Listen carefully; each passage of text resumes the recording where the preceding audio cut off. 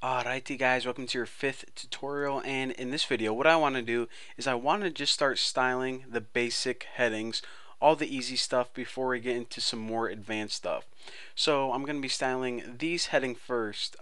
These are actually the heading 2s, and that's just the red thing that says my profile and 2-column layout. I think on the YouTube video they look pretty weird, but actually in real life they look pretty freaking sweet. So the first thing we want to do is say in the footer all heading 2s, and you want to do this because your heading 2s on your main website are generally going to be a little bit different, but this is how I style mine. The font weight is normal because by default all headings are bold. Now the font size is 14 pixels. Now the default font size for the footer is going to be 12 pixels, and of course you want the headings a little bit bigger generally, so there you go. Now for the text decoration, I'm just going to set those to underline, and for the color I chose is CC0000, and that is that red color that you see right here in my profile. And I chose that not because it looks good in the background, but because my social network, those are the colors of the headings on the website, so it's a good idea to match it. Then you have the same theme for your footer in your website. Now the margin top for the headings is 10 pixels. Now what I'm going to do now is I'm going to set the margin bottom. I'm going to set that to 5. Where are you at? 5 pixels, and the margin left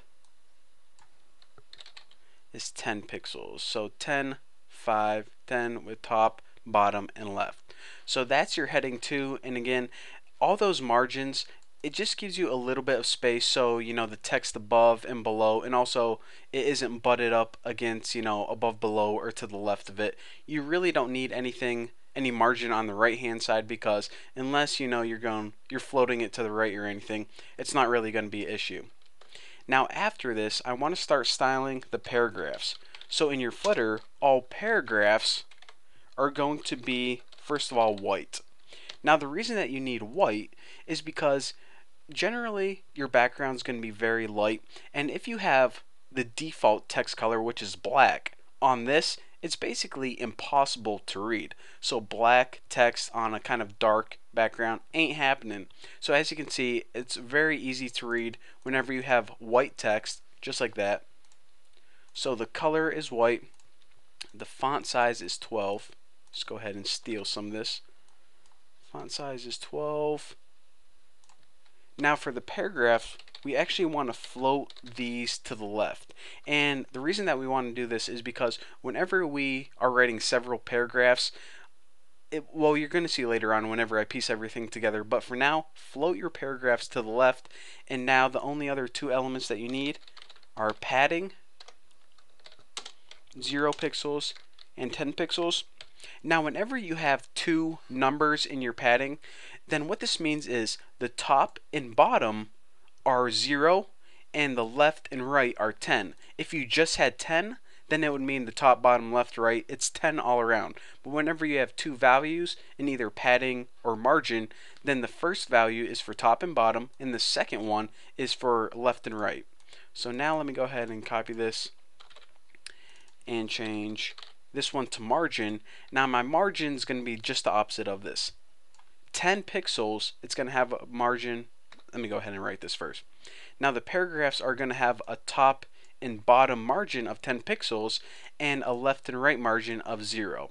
So this is actually the best way to set up your paragraphs, and it gives it nice room above, below, and to the left and to the right. And well, that's how I set up my paragraphs. It's super easy to read, and it fits super nicely in your footer. So after this, I guess what we're going to do is we're actually going to style the image, and then it's going to take like 2 seconds, and then we're going to start styling the individual buttons. So even though these aren't, there's no button element.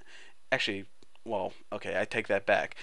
these are actually, some people call them tabs, some people call them buttons, some people call them elements, but the thing that says account, profile, columns, programs, that's what we're going to be styling in the upcoming tutorials. So I'll see you guys then.